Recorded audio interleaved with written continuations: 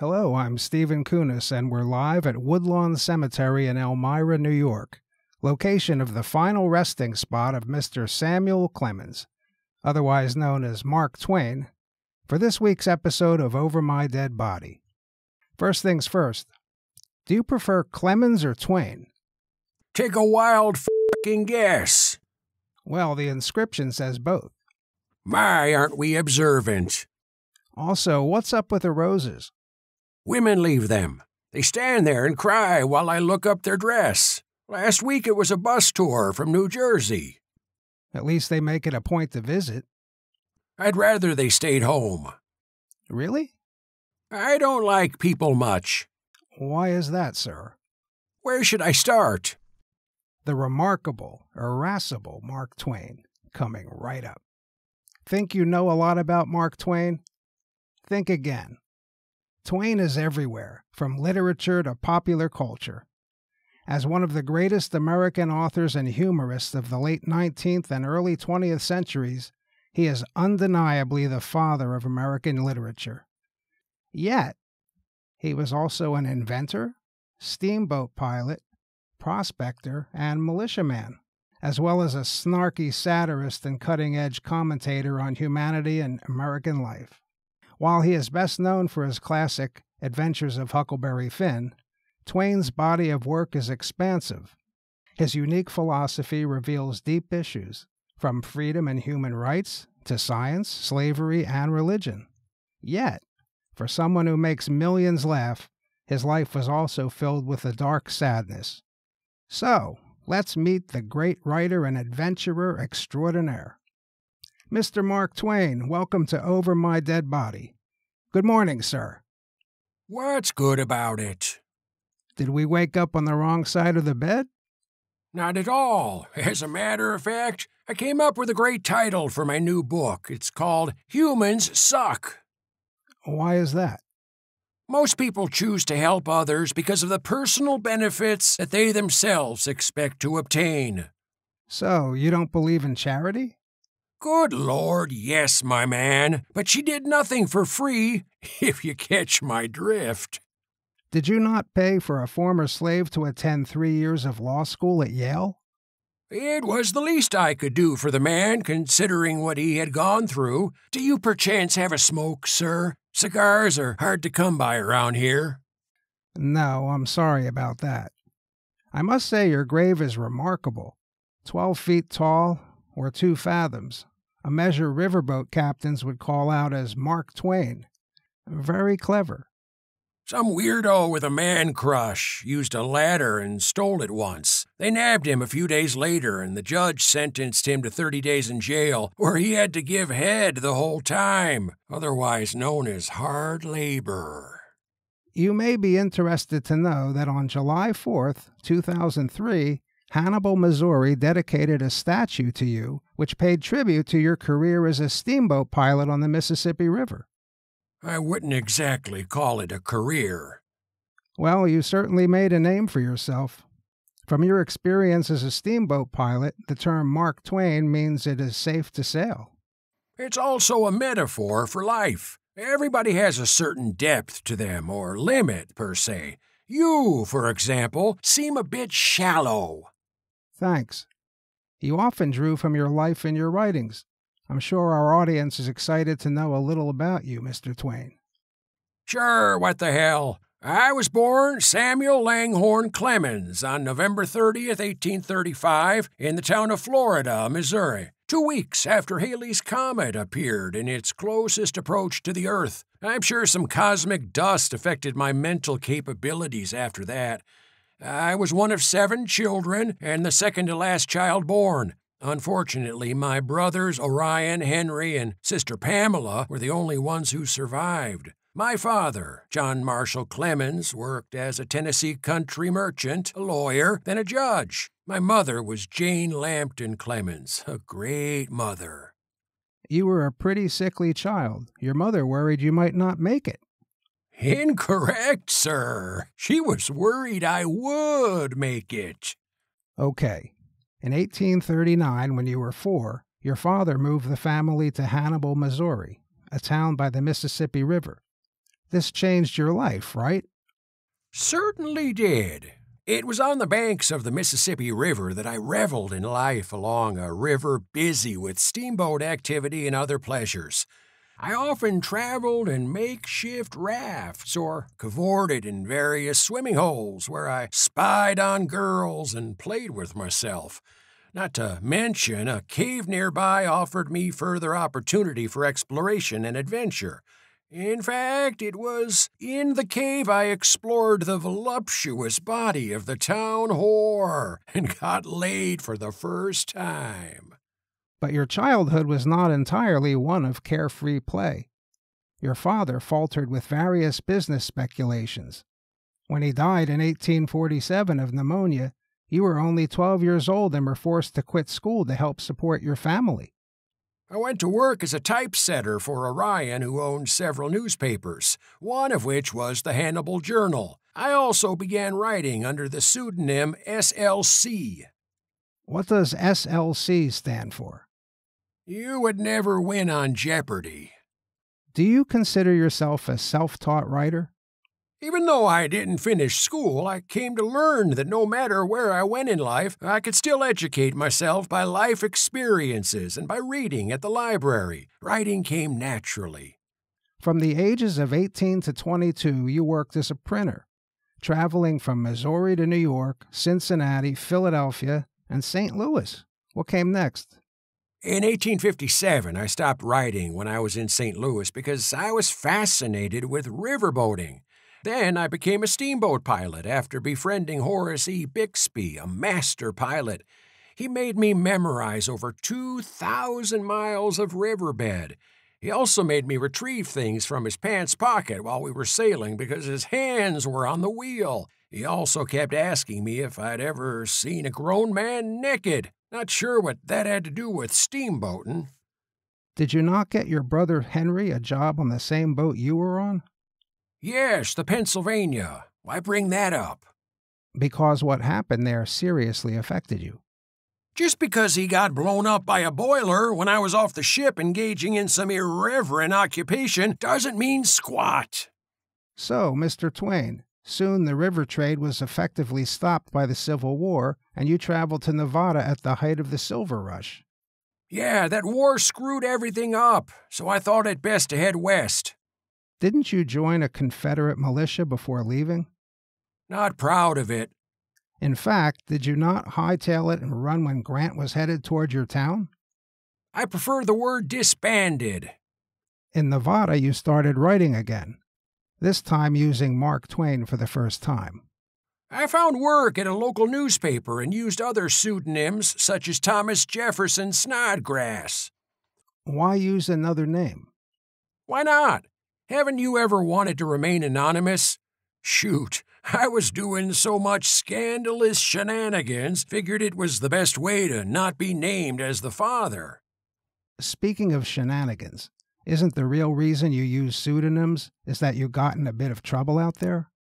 My mouth got me into a duel with this other newspaper man who was a complete moron. Never get into a battle of wits over religion or politics with an unarmed man. What happened? Well, he was soon armed with a big pistol, too.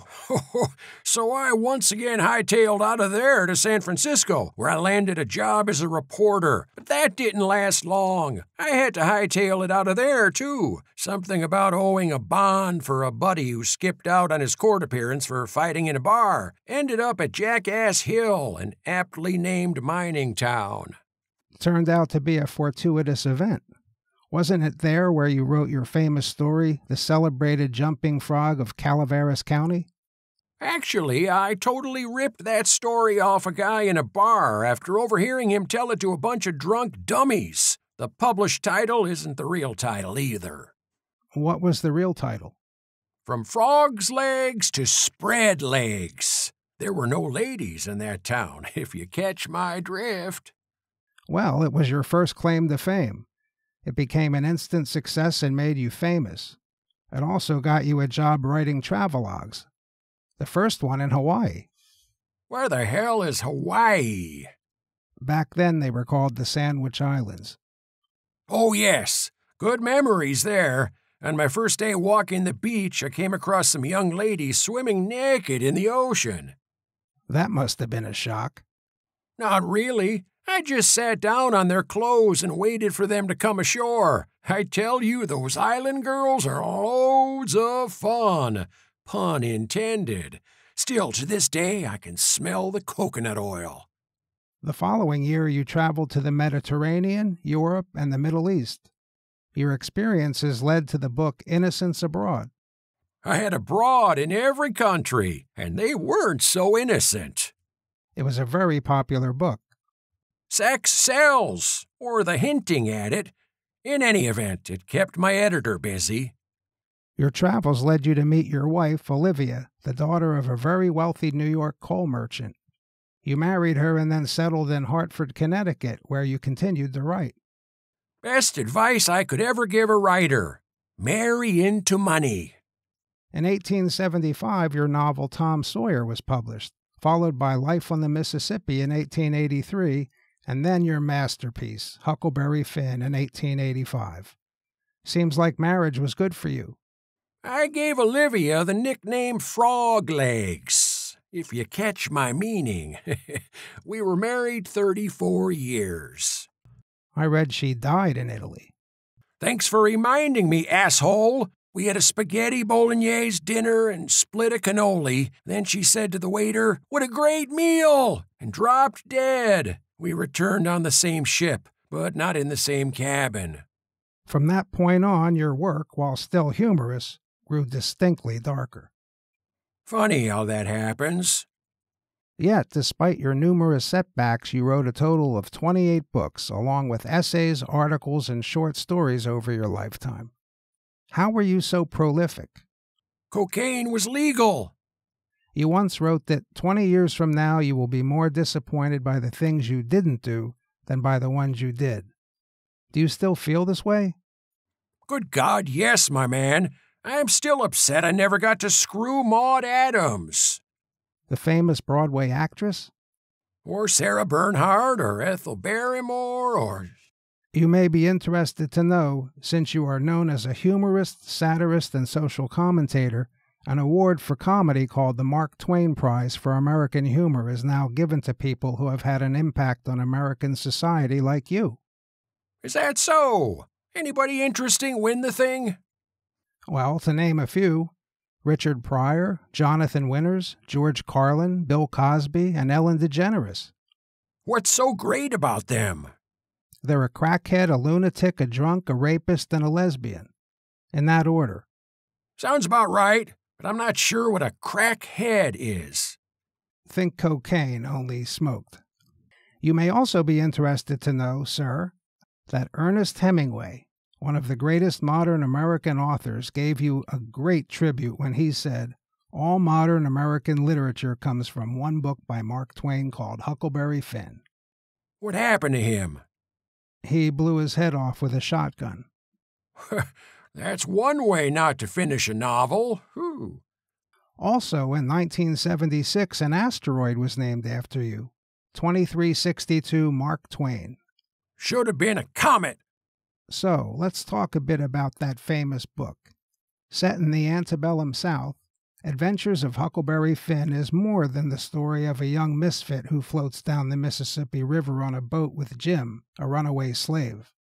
You must have a Ph.D. in obviousness. The inspiration for Huck Finn was Tom Blankenship, a boy 4 years older than me who I knew growing up in Hannibal. Blankenship's family was poor, and his father, a laborer, had a reputation as the town drunk who beat Tom silly. So much of it was based on people and events? Well, in Huckleberry Finn, I drew Tom Blankenship exactly as he was. He was ignorant, unwashed, insufficiently fed, but he had a good heart as any boy ever had. I don't know what happened to him, though. I heard a rumor he became a justice of the peace in Montana. Yet other rumors say he was jailed for theft or died of cholera. What is certain is that Adventures of Huckleberry Finn has been controversial. Just a month after its American release in 1885, it was banned by the public library in Concord, Massachusetts, for its supposedly coarse language and low moral tone. You know, the folks who brought us the Salem witch trials got no place talking low moral tone, this or that. They can stick a pitchfork in their asses for all I care, and twist it up there good. In the mid-20th century, critics began condemning the book as racist, and in the ensuing decades it was removed from some school reading lists. So much for the evolution of our species. You began the book with the preface, "Persons attempting to find a motive in this narrative will be prosecuted. Persons attempting to find a moral in it will be banished. Persons attempting to find a plot in it will be shot." Why? My books are like water. Those of the great geniuses are wine. Fortunately, everybody drinks water. After becoming a successful writer, you sunk money into a number of bad investments and eventually went bankrupt. One investing debacle involved an automatic typesetting machine. In 1874, I spotted one of the first typewriters, a Remington, in a Boston store window. Although it could only type capital letters and I had to operate the carriage return with a foot pedal, I bought it for $125. It was a piece of shit, but I wrote the first porn in America written on a typewriter. Seriously? Hell yes! Took me 10 minutes to write faster, harder, and deeper. Conversely, when offered the chance to invest in the telephone, you reportedly turned down its inventor, Alexander Graham Bell. It was a stupid invention. Who wants to talk to people all the time? And you invented as well, including a self-pasting scrapbook, which sold well, and an elastic strap for pants, which didn't. Win some, lose some. How come nobody mentions the dildo? Notwithstanding, in 1894 you declared bankruptcy. But then, the next year, you embarked on an around-the-world speaking tour in order to pay off your debts. Which I was able to do within several years. People loved hearing my stories about masturbation. I'm not going to touch that. Nice. You know, the monkey is the only animal except man that practices this science. Hence, he is our brother. Before the show, my producer told me that Harriet Beecher Stowe, author of the famous anti-slavery book Uncle Tom's Cabin, was your next-door neighbor in Hartford. Is that true? Unfortunately, yes. What was she like? She was a bitch. Her dog kept crapping in my yard and chasing my cats, and she had a problem with my house, especially the gun turrets. Not sure why. I designed that house myself. Also, her book sucks. Who is Laura Hawkins Frazier? She was the inspiration for Becky Thatcher. She was also the inspiration for numerous cave rompings. You were childhood sweethearts, right? She was one of many. I'd say more tangy than sweet. Would you care to take a call, Mr. Twain? If I must. Christine from Red Bank, New Jersey. Say hello to Mark Twain. Oh, Mr. Twain. Mr. Twain, are you any of your characters? Well now, I am all of them and none. That's a contradiction. My, such big words for a little girl. I'm 65, you asshole. And a feisty 65 at that. I like you already. I'll bet you kick up quite a storm in the rack. You're damn straight. You know, Mr. Twain, you said something that has stuck with me my entire life. You said the two most important days in your life are the day you're born and the day you find out why. Well, it's true. So, I'm wondering, why were you born? To pull your grandmother's pants down. Eat me. Yum, yum. Let's try this again. Darren from Santa Barbara, California. Meet Mr. Mark Twain. Hi, Mr. Twain. I'm wondering, what do you think of our sense of humor in America today? What sense of humor? That's what I figured. Actually, you might be surprised to know I think America has made great strides in the humor department and just doesn't know it. How's that? Well, today a man can call himself a woman and people won't bat an eyelash. But if he identifies as a woman? What the hell does that mean? No man has the slightest clue what it is to be a woman. What's this identity hogwash? Hey, I have a riddle for you. Go ahead. What do you get when you take a man, pump him full of estrogen, give him breast implants and a long wig, put him in an evening gown, and chop off his dick? I give up. You get a guy with estrogen, implants, a wig, a dress, and no dick. So, you don't buy the men and women's sports thing? Maybe when LeBron James puts on lipstick and joins the WBA, I'll consider it. Okay, we have a letter from a history professor, William Longyard from Virginia. He'd like to get your take on a few current events. Sure. Woke culture. Oh, that's a con where you try to convince somebody that they were asleep all along and whatever they think they've experienced never really happened. Bill Cosby invented it. It's a criminal defense attorney's wet dream. Cancel culture. Same thing. If you don't like something, it never happened. A divorce lawyer's wet dream. Poof, it's gone.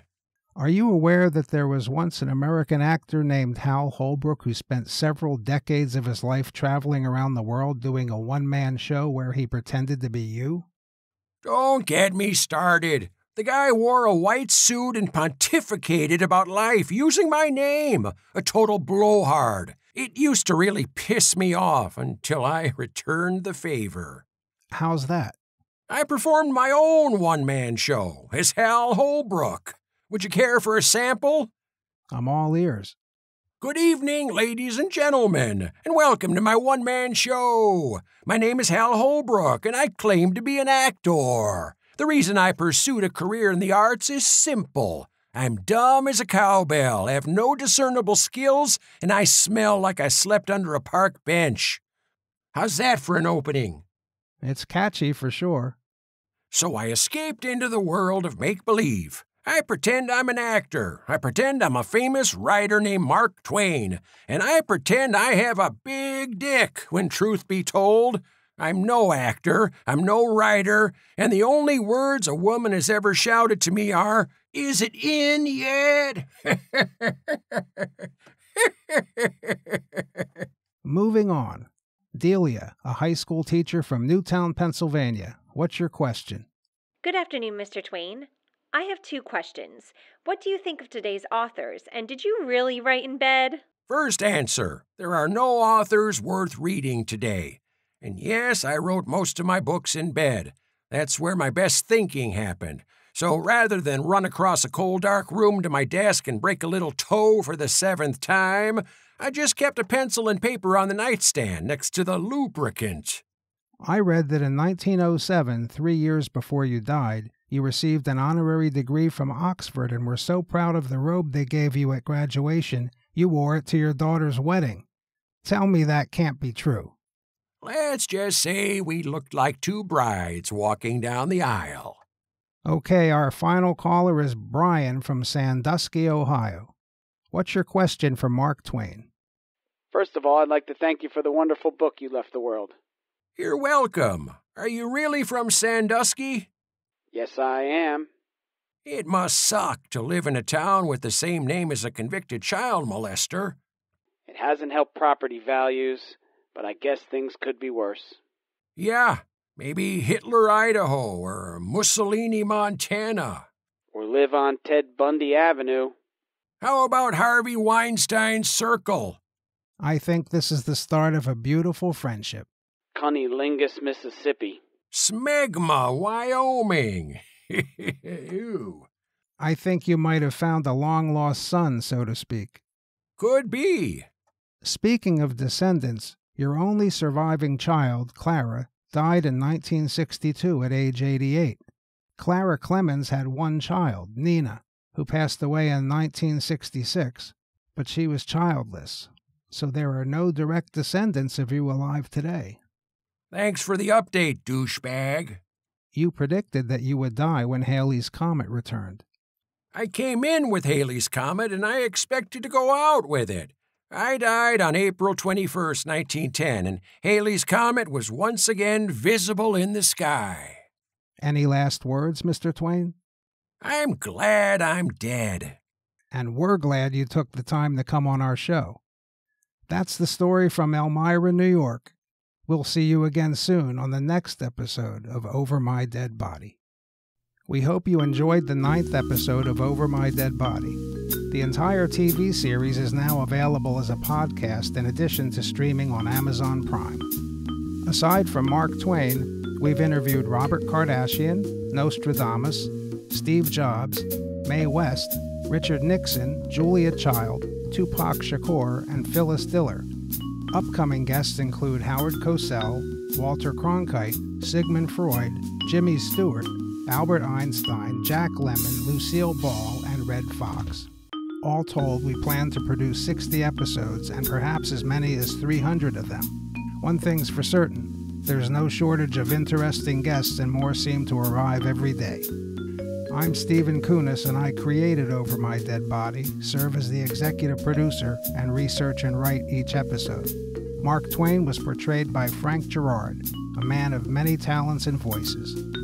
Very special thanks go to Norman Lear for his encouragement in the development of this show, and to the late, great Johnny Carson for suggesting that a talk show with a fantasy guest list would be a wonderful idea.